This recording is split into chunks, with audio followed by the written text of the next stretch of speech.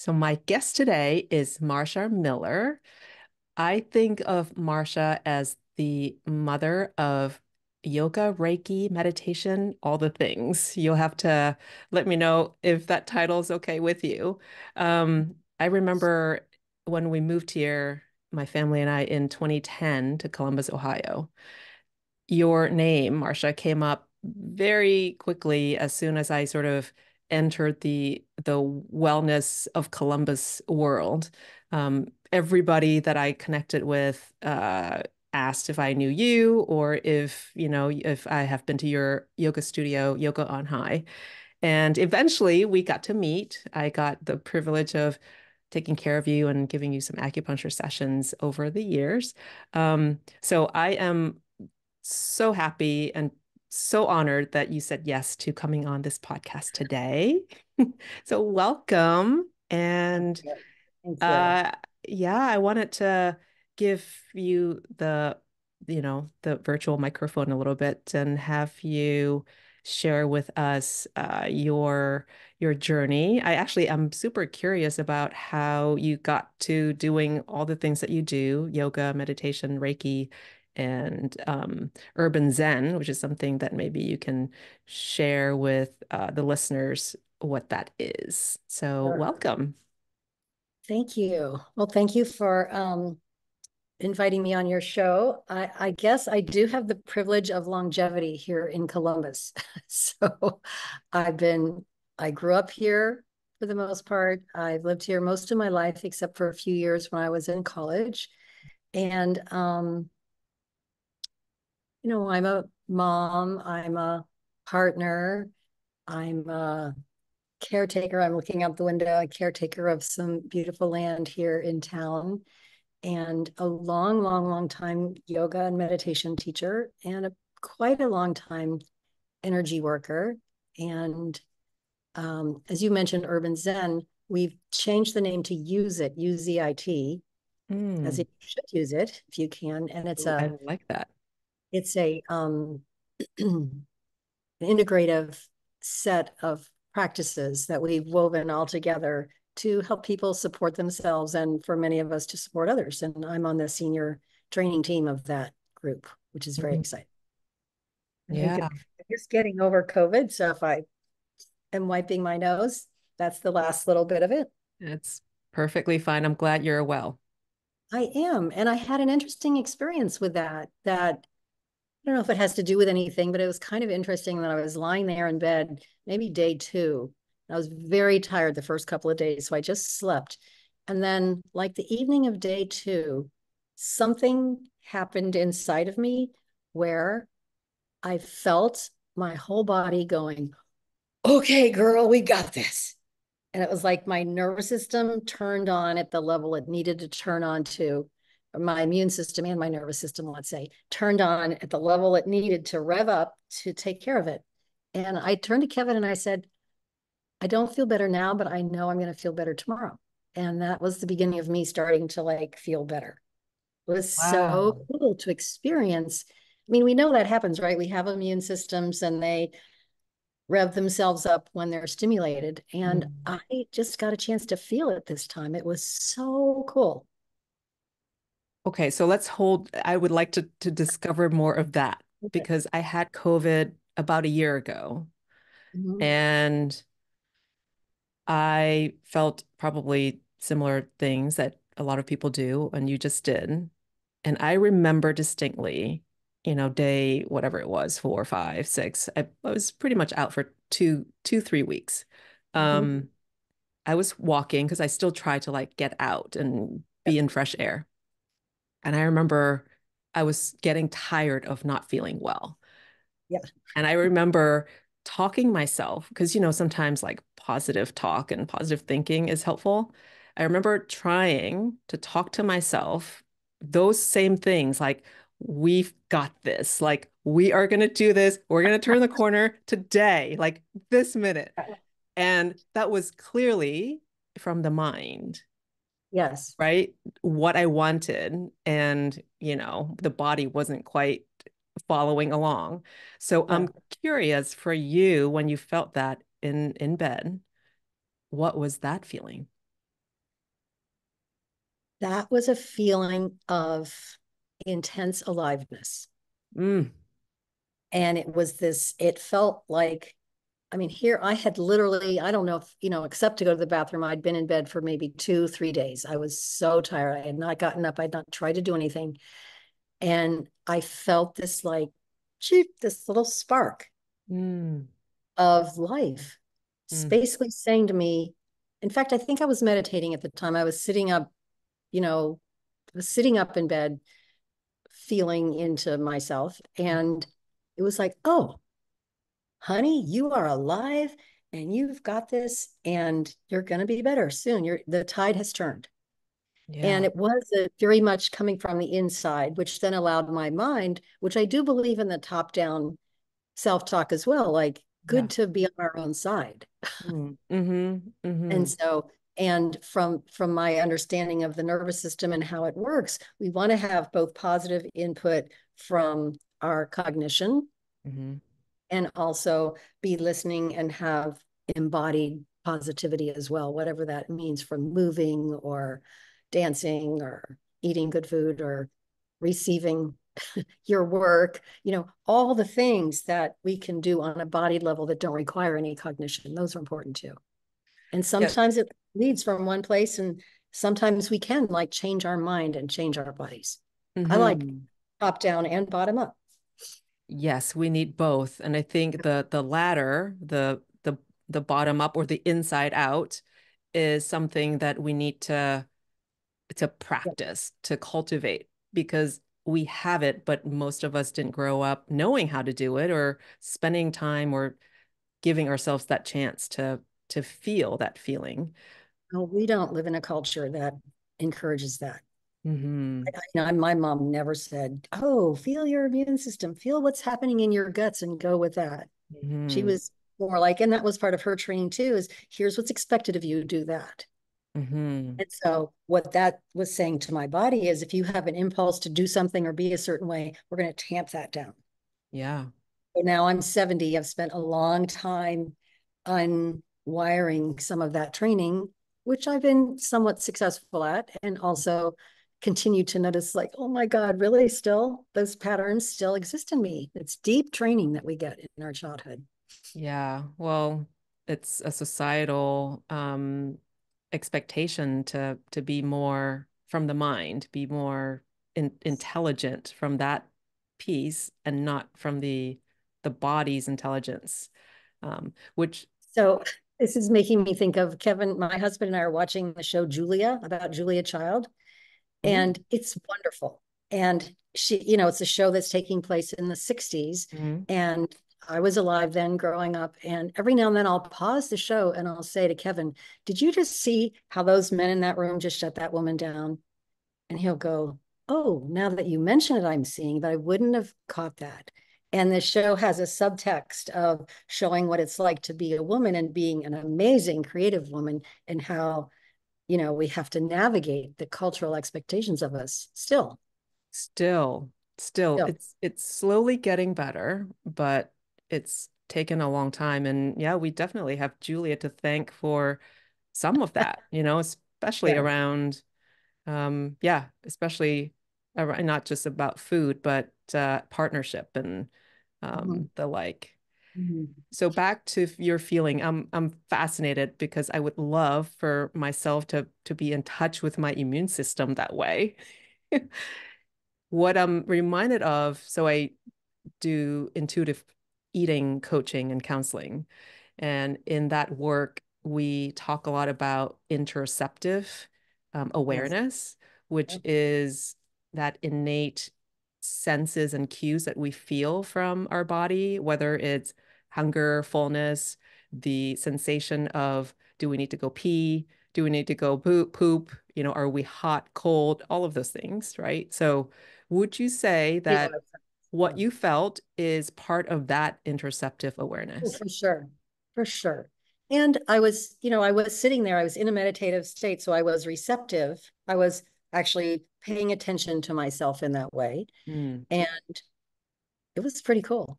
I Yeah. wouldn't say I always feel that, but I have had a few times in my life where I've been, really sick and I could feel the moment where something shifted. And Mhm. I think in this case, for me, it was very dramatic. So it wasn't something that was like a tiny little thing that I just had to be turned toward. It was like kablammy, everything shifted in this moment. Yeah. And it's going to, it's going to take a little bit to get everything working together, but by tomorrow you're going to feel better. And I did. Mm. Okay, So so let's go there. Let's go to what led you to this work in the first place.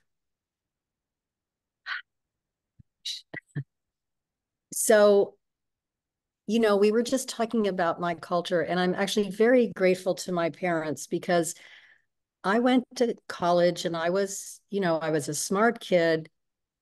I went to a girls' school, so I didn't know that I couldn't do certain things. And I'd been a leader in my girls' school to a certain degree. And I really hadn't figured out where I wanted to put my energies.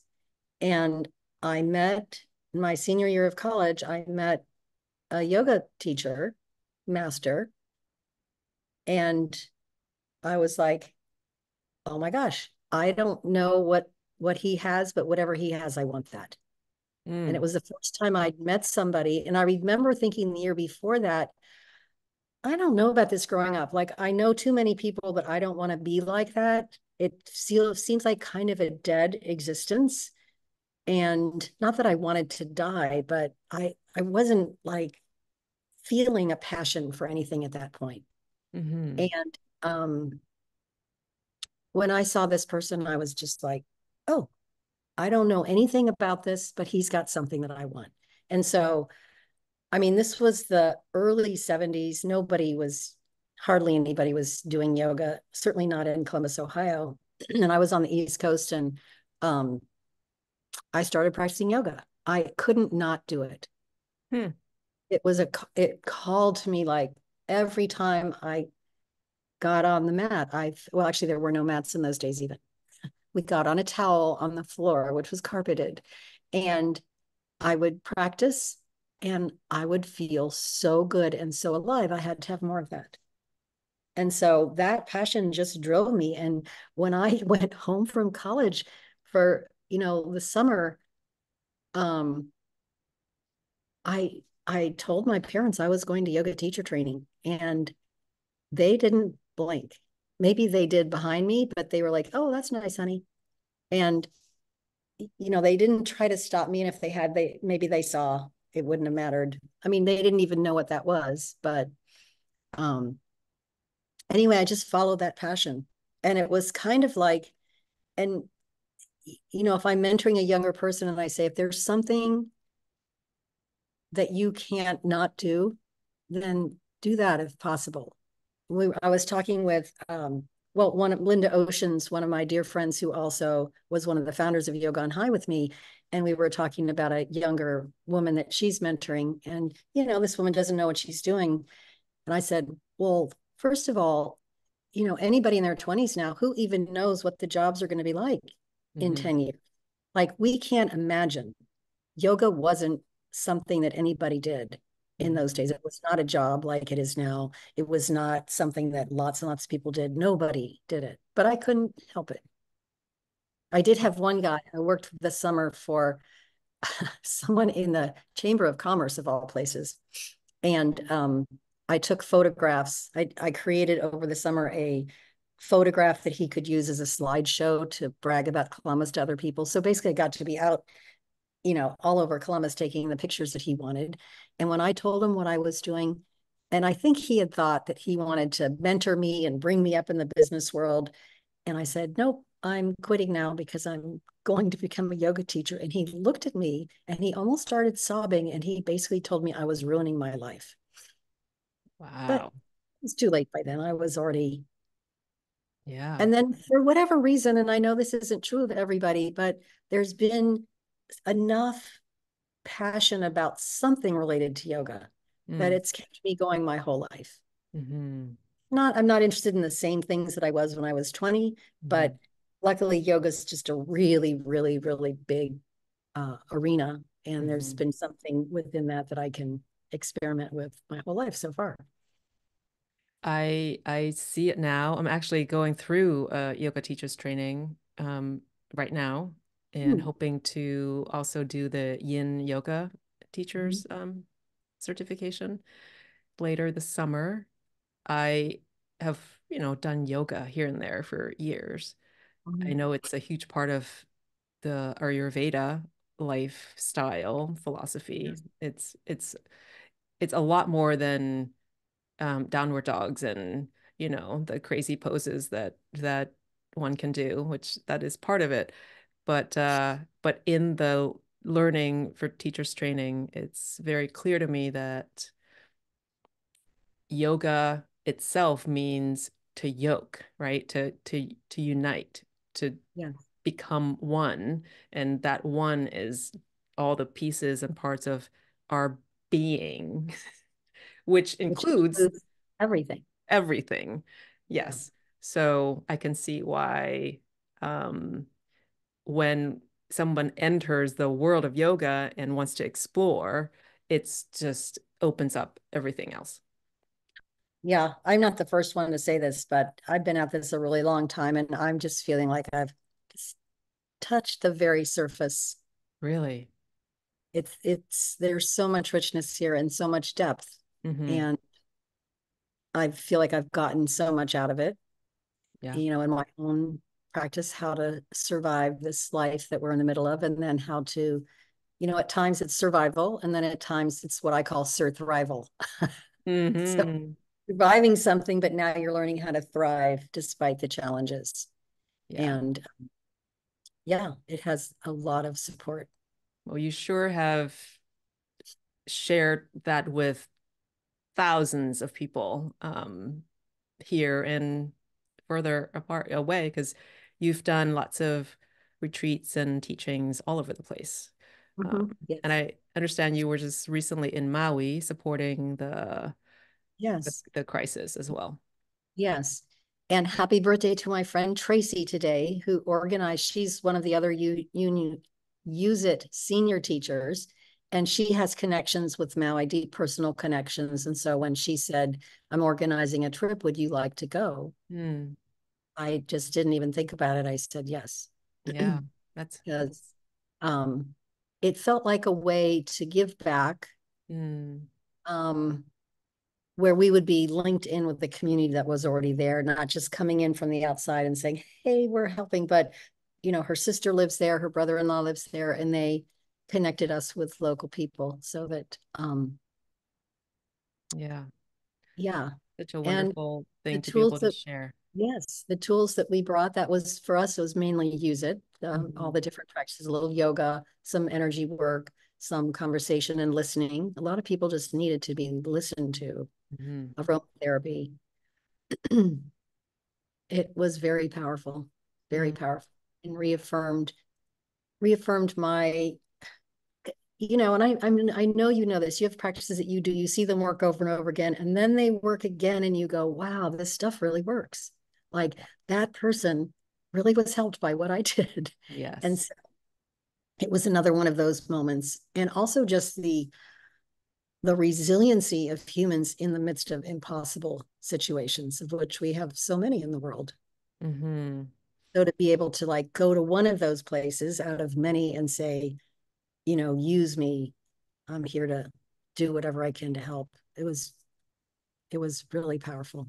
Yeah, and the ripple effects that you have, or most like a lot of us healers and practitioners we have no idea. We could touch Yes. one person at a time, but that one person can ripple, their energy and their wellness Yeah. to their families, to their friends. So it just takes that one touch really sometimes. Yeah. And we saw that just, and I remember because the people that mainly came to us were people like you and me. They were healers. They were people that normally were the ones that were helpers, and they couldn't get up in the morning. Mm, They were so overwhelmed by the amount of trauma in their communities that they couldn't be the people that they wanted to be. And for some of them, it just took, you know, an hour with one of us to go, I remember what it feels like to be human in a mm, good way. mm-hmm. And then their friends would come in and say, oh, so and so sent us because she felt so much better. And so even that ripple effect of just the week we were there, this I remember this one mother's group, every day we get new moms coming from this group, and I could envision them then going home to their families and being with their kids in a different way. Some of them even brought their kids to us. So it was really, it was a good experience. Yeah, I am a big believer now that I'm getting a little bit older that in order to help nurture and nourish the younger generation, whether they're little toddlers or in middle school or older, we have to be well. Like we have to be modeling, whether it's the lifestyles, the habits, or the thinking, the what we believe in. We can talk to them all day about what they should do, but if we're not practicing it, they don't see it. And if we're not balanced ourselves, then it kind of does nothing to them, for them. Yes. Yes. And that's really become one of my priorities. I thought it was always a priority of mine, but at a certain point, running a huge business, I realized that even with all the practices I had, I wasn't resourced in the way I wanted to be. And one of my teachers, very kindly and very, oh, a little depressing for me, said, you're not vibrant right now. You need Mhm. to take care.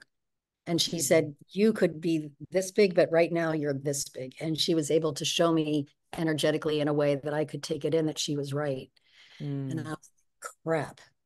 So, and knowing that it was true, I immediately stopped teaching one night a week. I started taking a day off every single week, which for some people sounds like nothing, but for me, it was huge. Mm. I've always had a lot of strength. I've always had a lot of energy, maybe to my detriment in some ways. Mhm. And I started taking better care, and I, said no to more projects. And since that time, and especially now that I'm in my early 70s, I'm almost at the end of my first decade of 70s. Um, my my uh, pledge to myself is I am only going to do those things that are mine to do that nobody else can do, Mm. because I've trained a ton of people. So if somebody just wants a basic yoga class, I've got 100 people I could give you. But if somebody is curious about the intricacies of the nervous system, the way I've been studying for the last few years, and I'm like totally geeking out on the nervous system these days, then I'll teach that. You come to me. Mhm. And that's something I'm teaching right now. Or this certain style of energy work that Linda and I do, that we feel like it's our dharma, a yoga word, which means our path, our responsibility Mhm. to get this out into the world, then we'll do that. But I'm not going to just do anything anymore. You're delegating now. I'm delegating, and I'm Mhm. resting, and I'm Mhm. having more fun. Do you feel like you should have done this sooner, earlier in your life? Hard to say. Hard to say. It was so meaningful doing the work that I did at Yohai, the Mhm. nickname for Yohan High, so meaningful. And there was a lot of connection, social connection there, and, working with my best friends in the world. I mean, it was so, so good. And um, the last third of that time, when I was partnering with Michelle Vinberry, we did try really hard to, how can we make this human for us? And Mm. we ran a lot of experiments. What if we stop doing this thing and just do this? What if we hire another person to do that? And we actually could not figure out how to do it. That was something we were working on for a number of years before we sold it. Mhm. So I don't know. I'm not sure I would have been ready to give up Yohai before I did, Mhm. but hard to know. I'm glad that I'm doing this now. I'll say it that way. Mhm. Yeah, so a lot of listeners are a little bit younger than you and maybe about my age and maybe a little older. So somewhere between, the 40 and the 70, Yeah. 80 range. And what I would love for us to learn from wiser women like you is what can what should we be doing now that we, that will be happy later on. It's sort of like, how do we take care of that future self um, Yeah, now in different ways? that's a beautiful question. It's a beautiful question. And one of the words you used earlier, interoception, is Mm, a piece of it. Do we actually pay attention to what's happening here so we can track? Am hmm I tired? If I'm tired, am I willing to go rest?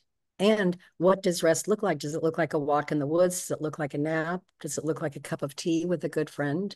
hmm So I think as women, and as I said, I'm tracking this through the show Julia, among other places, and all my friends and my life. And in looking back at the lives of the women in my ancestral line, we've been trained to be a certain way, which is all output.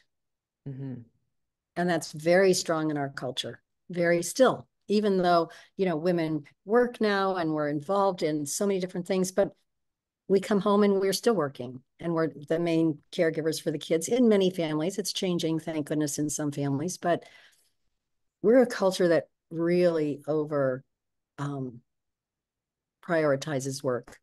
hmm hmm And for some of us, I understand we don't have any choices. We need to be working one or two jobs to keep food on the table. But for many of us, we do actually have choices that we're not giving ourselves the option for. And then I was actually in a really interesting conversation with my uh, teacher in this seminar I'm taking on the nervous system. And I said, we were talking about a point in my life where I made a really big shift. And he said, what do you think happened then? And I said, I think what I recognized at a deeper level than I ever had before was that I mattered. My needs mattered. Need, as a human being, I could count myself in whatever equation was present. And I hmm was not trained to do that. I was trained to not ever count myself. And I was showed that by many women in my family. You don't count yourself. You only see if what you're doing is good for everyone else. And what you're saying, I think actually is true. And I wish I'd seen this modeled for me more growing up, which is when the women in the family are actually well resourced and nourished and knowing themselves to be of value in the world and counting themselves as part of an equation when they're deciding how to spend their time, hmm that would have been so great. And I feel like a lot of us were trained like I was trained, and takes us a while to realize, oh, I get to put myself, not that my needs are the only thing that matter, of course not, but my kids will be better off if I'm rested. My kids will be better off if I have some meaningful work in my life that excites me and makes me want to jump up in the morning. That'll be good for everybody. Yeah. And you and I both went to women's colleges, and we still need to do this. Yeah, I didn't go to women's college. I went Oh, to women's you school. I went to, yeah, by the time I'd gone through a girls' school, I was ready for, you were ready for real. college. Give me boys. Well, I definitely felt that halfway through my college years. But what I'm saying is it's so systemic, So systemic. this need to So systemic. feel worthy or valued as a woman by pleasing other people and Yeah. doing things that, it doesn't have to be a woman's job per se. And if we can feel that through our own interoception, are we getting smaller by doing that? Mm. Are Mm. we breathing deeply with excitement and joy at the thought of whatever that is? Yeah. That has to be 100% of every single thing in your life, but it better be a certain percentage of it. There better be a certain percentage in order to be healthy of, Mm. oh, I'm taking in more oxygen because I'm so excited about what's about to happen next. Yeah. Yeah. And for some people, we're talking about women, for some women, maybe they love doing those things that maybe it lights them up to do laundry and care for everybody in the house, the way that I feel when I'm cooking for my family. Like I love it when everyone's home and I get to make this elaborate dinner, that lights me up. But Yes, me too. do I have to do that every day and feel obliged to feed everybody all the time?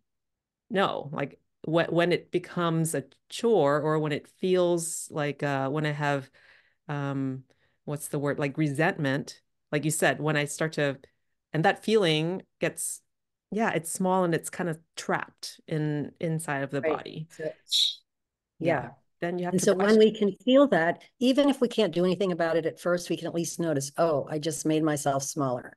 Hmm. I remember when I was teaching evening classes, I taught, I usually taught 2 nights a week, 2 classes back to back, so I could fit in all my evening classes in 2 nights. And my kids got to be a certain age where they really wanted me to be at home. And I remember, and if I was teaching and coming out of class, the students, of course, want to talk and people have questions. And I remembered going home a number of times, apologizing to kids. I'm sorry, so and so had questions, and I felt terrible to do that. And Mm. I experimented with.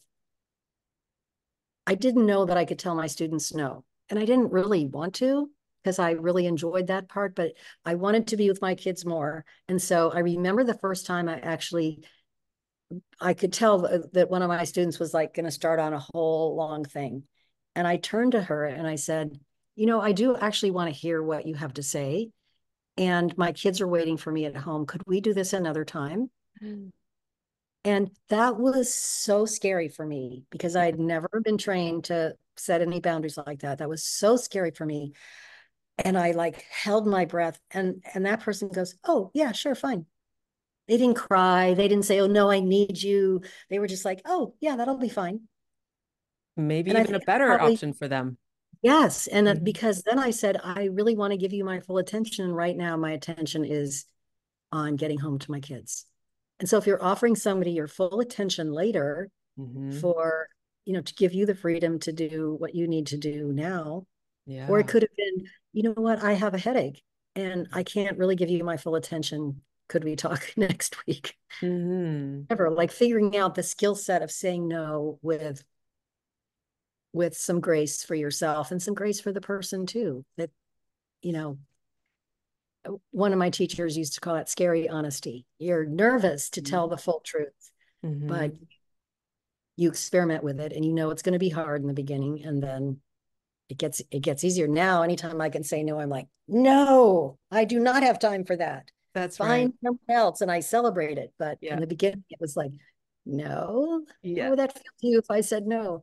Yeah. Yeah. Yeah. It's kind of strange that just a little word, a word of two letters can be so scary. But Well, and I've taught this practice a lot over the years because I think it's so key for our well-being. And the way I usually start to teach it is if I'm in a room, usually of women, but sometimes some men are in the room, and I'll say, we are just going to practice getting the word out of our mouth. mm, So there's no content. You're not saying no to something specific. You're just practicing saying the word. And most people would be like, no, no, like they're having fun with it because it's so easy just to say the word no. yeah. And with some people, 100% of the time, women, they're like, I can't even say the word. I don't Huh. want to say the word because I know you're going to ask me to say no later in in an experiment. And what if somebody needs me? And I'm like, what if somebody does need you and you're not available? And what if that were okay? But they can't even say no with no content to it. So Hmm. the training does run very deep in our culture. Yeah. Maybe that's like a workshop we can do is just a no workshop. Oh, yes. That's what we Yes to no. do for like Well, a whole hour. yes. And that's what we say too, which is Mhm. when you're saying no to something, you're always saying yes to something else. So what is that yes? Exactly. It's not negative. You're not being a bitch or you Hmm. know, whatever, some lazy or like you're Hmm. saying yes to something that's really important to you. Maybe your own rest, maybe your kids, maybe maybe your important work. Hmm. And vice versa. When we say yes to things, we're also saying no to something else. Yeah. Yeah. So it's helpful to remember that. And I do think, with the work that you and I do, the common denominator, the essential piece is the pause. Yes. So you're talking, and I'm just thinking of lying in your space, and you've rubbed my head a little bit, you've sort of squeezed my legs a little bit, and you've put some needles in, and I'm lying there resting deeply. And because I have been a student of the nervous system for 50 years, that rest, like that pause that you can get through acupuncture or through yoga or through, whatever it is, Hmm. it's the most powerful thing we can do for ourselves. It's Mm, the biggest pause. It's the most important pause because that lets everything reset. It lets your immune system come on. It lets your body heal. It lets your nervous system settle. It lets us move back to the best part of ourselves. And we need that. And people can get it so many different ways. Whether, I mean, I know people that have never had acupuncture. It's like, wait, needles make you feel relaxed? And I'm like, oh, honey, you have no idea. And yes, they do. And I don't know exactly how it works, but I know it works. And I know what I do works too. And it's those pauses are revitalizing. yeah. Everything, every single thing in life is in rhythm. Hmm. And in the Western world, it seems like we're just on a straight ahead forward. And even to suggest a break or suggest any kind of resting, oh, I could never do that. Hmm. It's not, we are not in touch with ourselves. We're not in touch. I mean, imagine if we just told our heart, you never get to take a break. It couldn't pump if it didn't, it has to One lub moment. and it has to dub. Yeah. Yeah. Yeah. Yeah. Wow. So many things just went through my head. One of which is I'm so grateful that there are many ways to pause. Yeah. I talk about delegation. I often delegate my pause because it's so hard for my brain to want to do it on its own. So what do you mean by that? So, what do I mean by that? So, when it comes to meditation, which to me is a pause, Mhm. I still like to be guided. Yes. When it comes to yoga, I still want to be guided. I want to watch somebody and actually have them tell me what to do, the cues.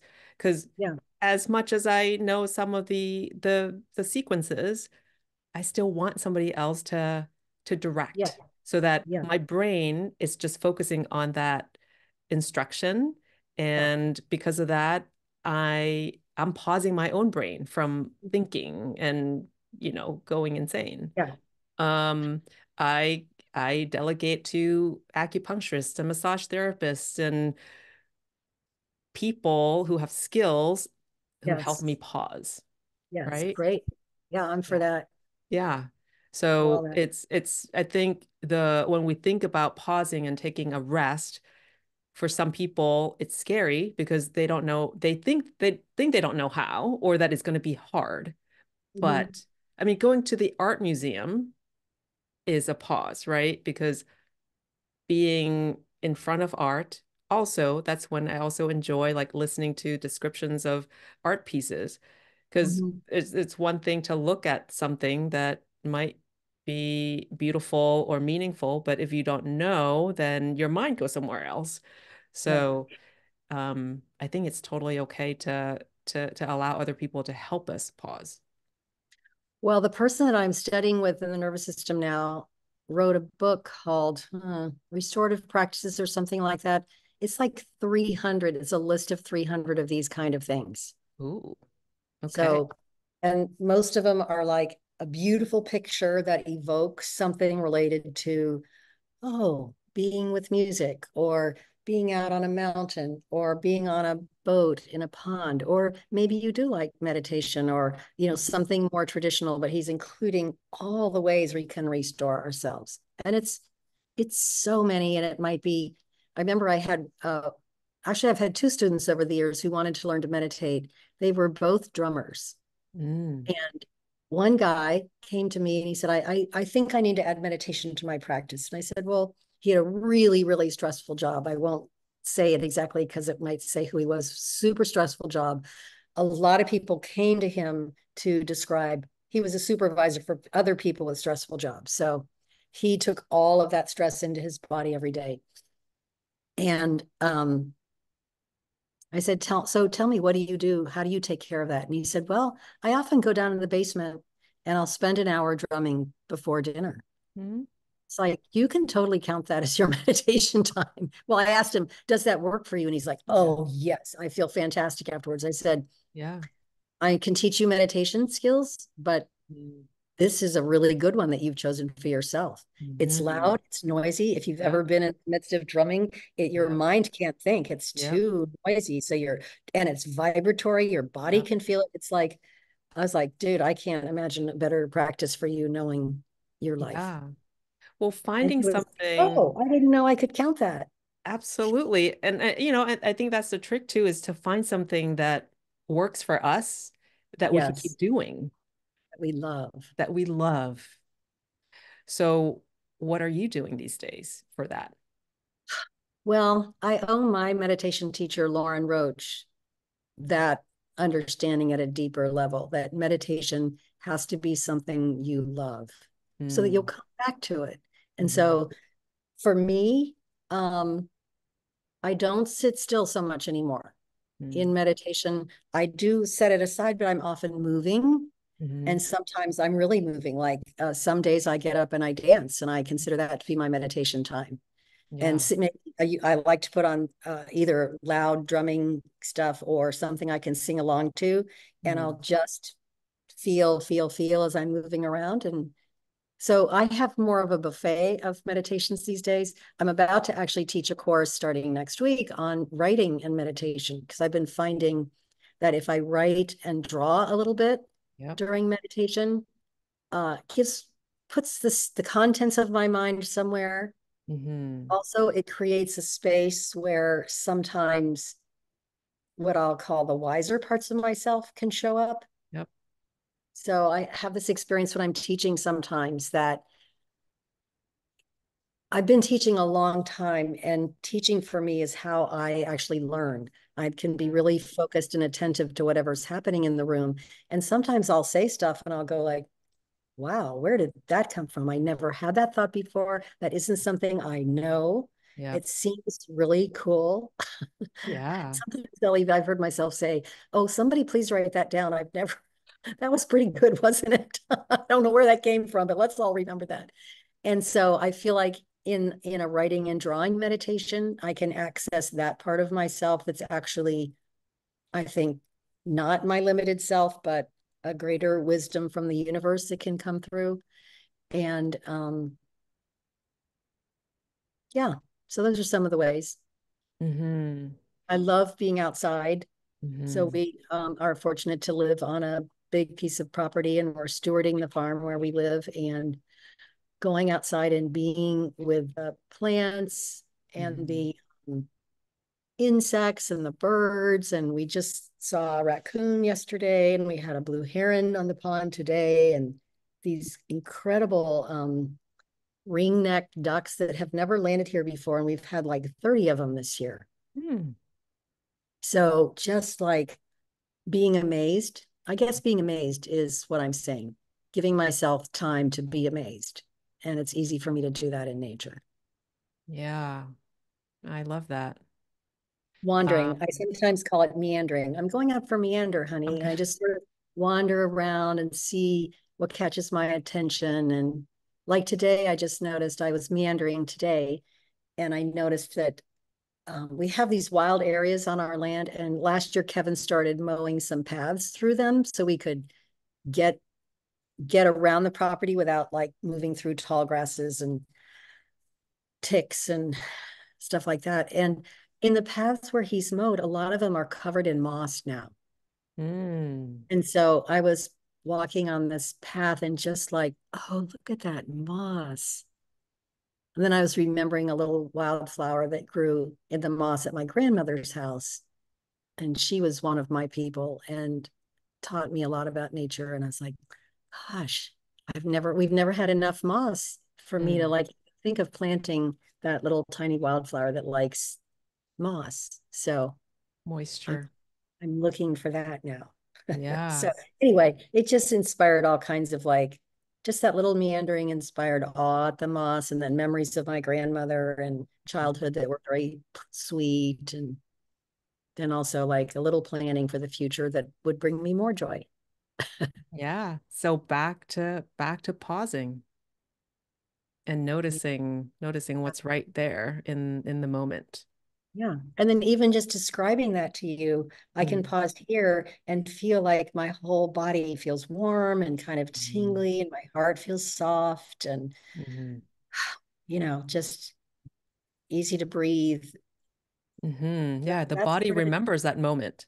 The body does remember it. And so I'm Mm. sure my immune system is now going, oh, she's happy, she's healthy. Let's charge ahead and finish the healing process.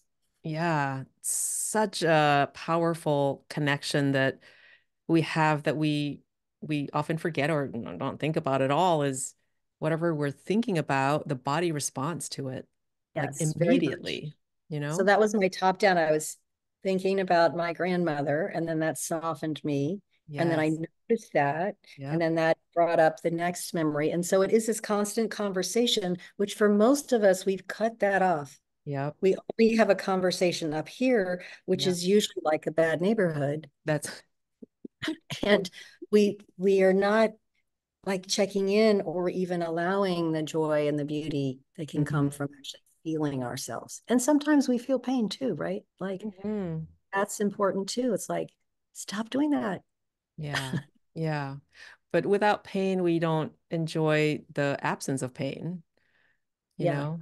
I So, remember Thich Nhat Hanh said once, you're miserable when you have a toothache and you're not happy when you don't have a toothache.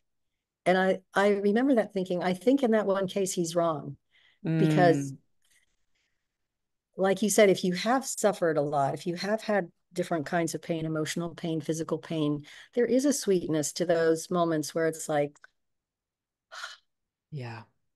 it's Yeah. good. And Yesterday, I've developed some arthritis in the last couple of years, which I'm not happy about. And it hurts. I have had a lot of physical pain in the mm, last couple of years, and I'm not used to that. So I'm kind of a baby about that. hmm Don't say it that way. I'm not enjoying it. Yeah. And yesterday I was out walking and I was actually in another mossy path area and I wasn't in pain. Mm, I noticed that and it was like, oh, it feels so great to just walk and feel free. yeah. So Thich Nhat Hanh was right about almost everything else, but not that one piece. We Yeah. can feel extreme gratitude for just the days when it's okay. Yeah. And And if you're sometimes it's lucky, just, maybe you yeah. get like a moment or two of awe. Yep. A moment. That's all we need is a little moment.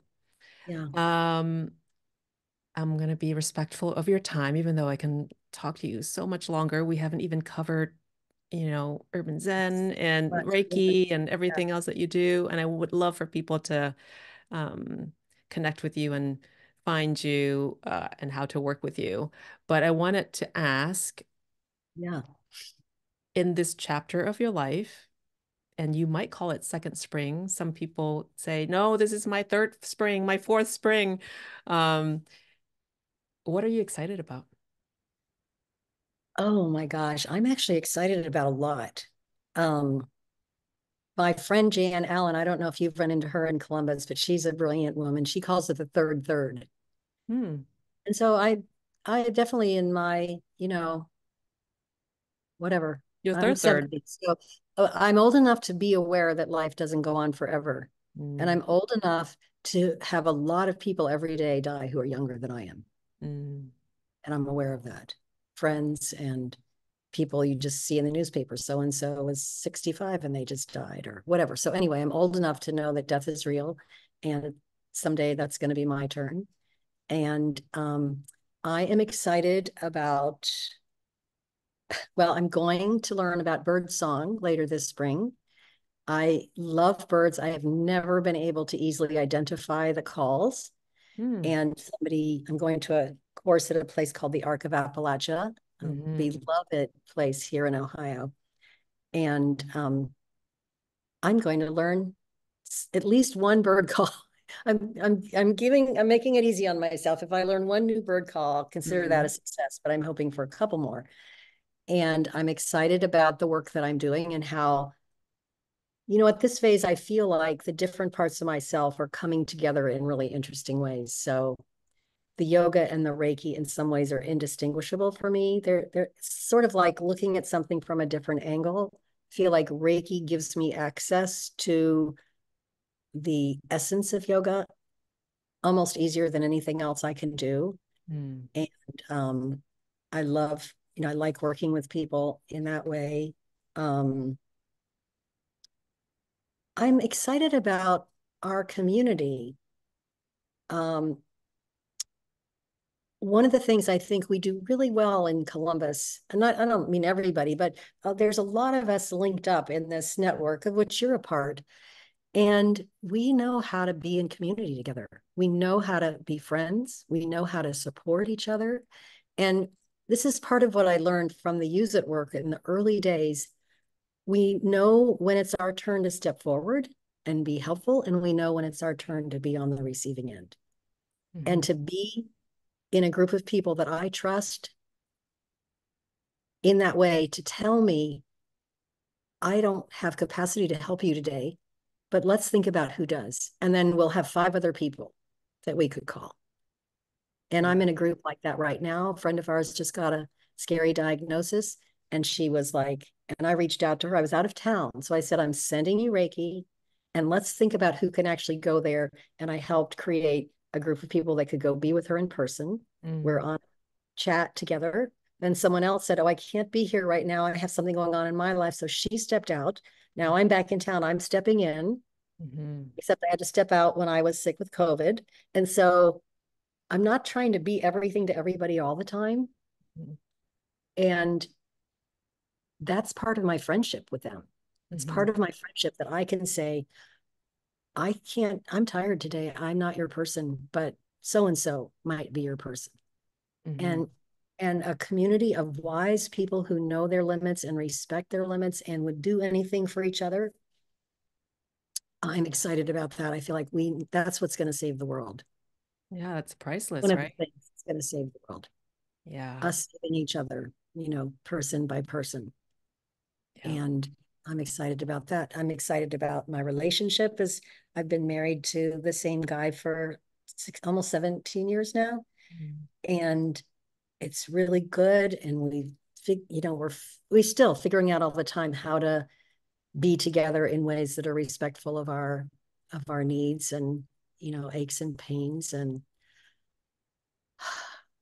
yeah, and I'm excited about studying the nervous system maybe forever. I don't know. I'm in a seminar with a group of super interesting people, and sometimes my husband goes, "You're so curious. Like, are you just trying to keep yourself busy?" And it's like, no.